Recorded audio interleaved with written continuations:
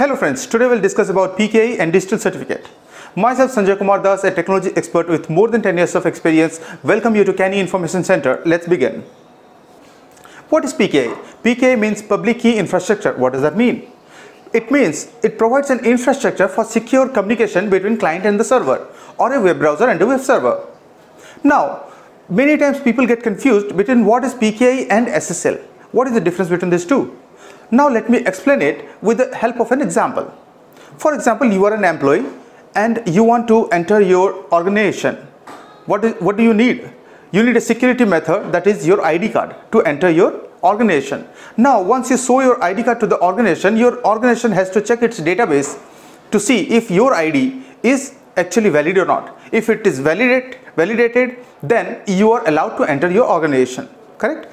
Now in this example, this ID card and the database storage where the company checks all these components that is provided for this security mechanism is called PKI.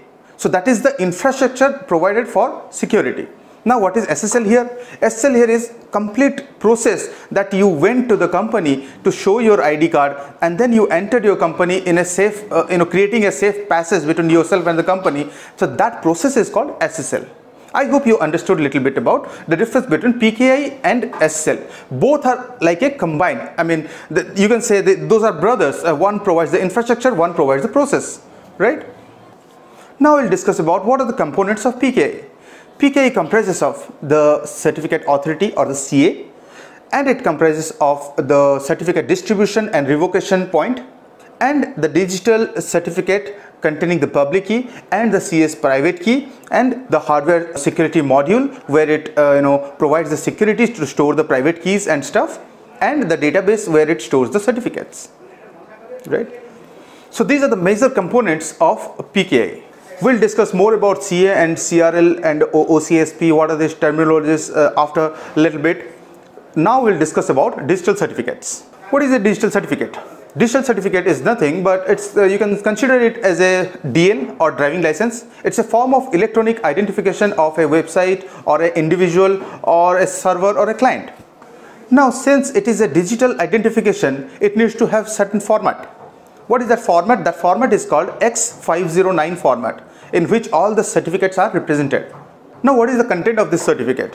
Why do one need a certificate?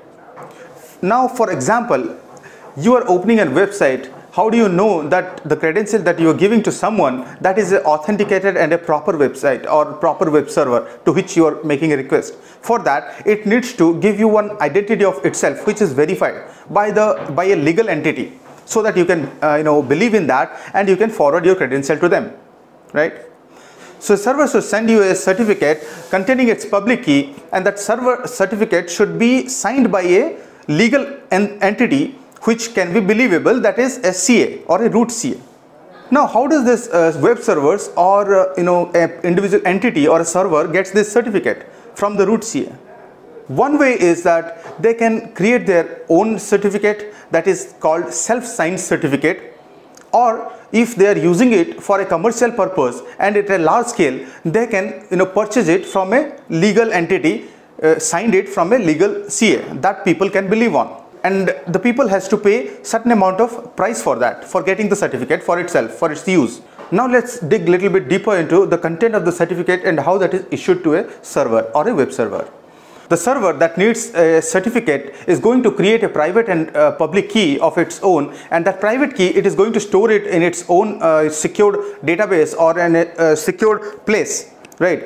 And the public key, along with certain more informations like its organization name and address in the subject name, these two informations along with little bit more information, it is going to go through a hash function, and it is going to create a hash so that the integrity of that portion of data remains intact, and it is going to create a CSR of that and send it to the CA for signing it. Now the CA signs it using the CS private key, and what it signs, does it sign the content of this complete certificate? No, it is going to sign only the hash of that data, right? Now the CA signs that hash with its own private key. Since that CA is trusted by most of the clients in the world, wherever that certificate goes with this sign, the client will have the public key of the CA. It can decrypt that certificate and know that this certificate is a valid certificate, right? And it came from a trusted source. And after decrypting that, or after decrypting that signature of the CA using the public key of the CA, there will be that hash. From that hash, it will compute that the data content has not been tampered with. I hope you understood a little bit about how a certificate works internally. Now, in order to differentiate between the type of certificate, whether it is a CA certificate or it is a identity certificate, it mostly depends on the key usage of that. So how do you identify if this certificate is a CA certificate or a general identity certificate? In the basic constraint inside the certificate, it would have been mentioned that CA is equal to true for CA certificate, and for normal identity certificate it would have been mentioned CA equal to false. By that you can identify that this certificate is meant for a identification purpose. Now, with the public key that is there inside the certificate, what can you do with that public key? That usage will also normally be mentioned inside the certificate. In the key usage, you can see that the public key, it will be used for encryption and signing and other things. But in a CA certificate, you will see it will be mentioned in the key usage, it is used for signing purpose and for CRL purpose. Now there are different kinds of SSL certificates available in the world today, depending on the level of security and trust it provides in the world. First one is EVSSL, that is Extended Validation Certificate. It is the highest level of security that it provides in terms of SSL certificate by verifying the organization, balance sheets, and a lot of different things gets verified. It goes through a certain steps. And the second highest level of security is provided by OVSSL, that is Organization Validated SSL certificate. And that also goes through a certain amount of procedure to get that certificate from a CA, and it goes through a physical verification as well, but it is the second highest level of security that it provides.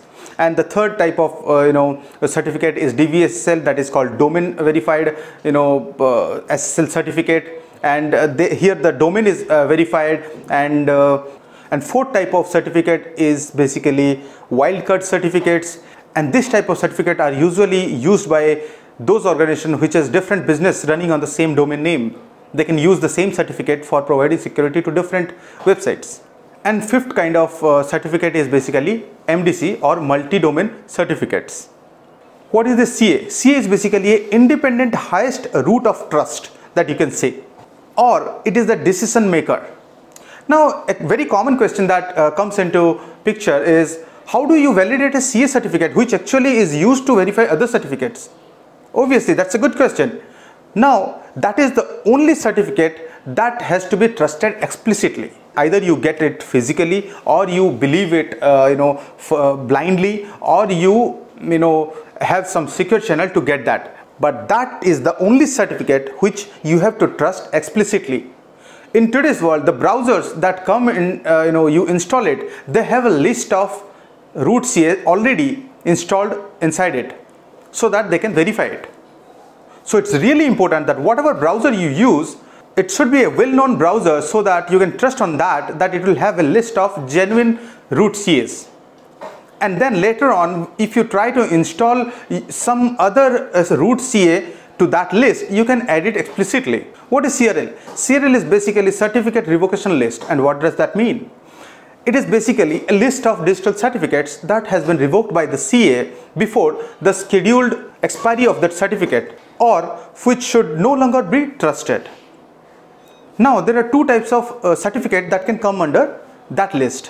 One is irreversible certificates and one is hold certificate. Irreversible certificate means, for example, a root CA or a intermediate CA has compromised its primary key. In that case, all the certificate that it has issued should be put under CRL. Second thing is, for example, some intermediate CA have unauthorizedly kind of distributed certain certificate which it is not authorized to do that. In that case, those certificate will also be put into CRL. Now, which certificates are put on hold state? Those are very few cases. One case of that is basically if you have temporarily, you are not finding that private key or of the server, now you want to put that thing into suspension for certain amount of time, then you can put it into suspension for temporary purpose, and then later once you have access to that private key, then you can remove it from that CRL list. Now, how does a browser or a client gets to know about once it gets the certificate, and how does it validate that whether that certificate is in the CRL or not? A CRL periodically synchronizes itself with the client to give the latest set of certificates that are in the CRL. Now, this is a very clumsy and very heavy operation that usually happens. For this purpose came OCSP. OCSP means Online Certificate Status Protocol. So this doesn't have to give you a list of certificate. You just have to send a request that I have this certificate, whether this is valid or not, and that online server which behaves as a OCSP server, it can reply back with that whether it is valid or not. So in real time it is more efficient, and you do not have to store all the certificate in the CRL. Correct? So we will understand how this client or a web browser verifies the certificate. So there are three aspects on which the client verifies the certificate. One is the verifying the integrity. That integrity is verified using the root CA or the CA certificate.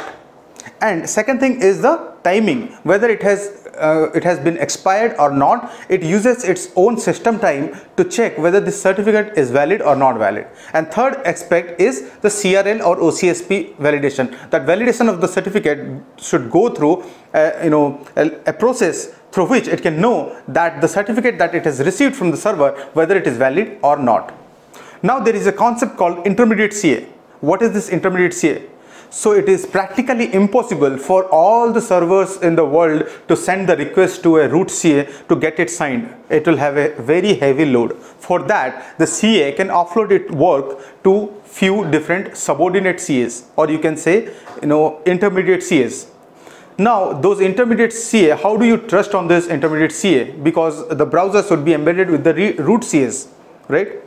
Now whenever you request a server certificate, that server certificate is going to be signed by the intermediate CA, and then that intermediate CA certificate will be signed by the root CA. So there are two certificates that the browser is going to get. One is the server certificate, another is the intermediate root certificate, right? So whenever it tries to verify it, first it verifies the intermediate CA certificate using the root CA signature, and then once the intermediate certificate is verified using the intermediate certificate public key, it is going to verify the server certificate. Now if the server certificate is valid, then well enough it goes through 2 rounds of validation here. So I hope you understood the purpose of intermediate CAs here.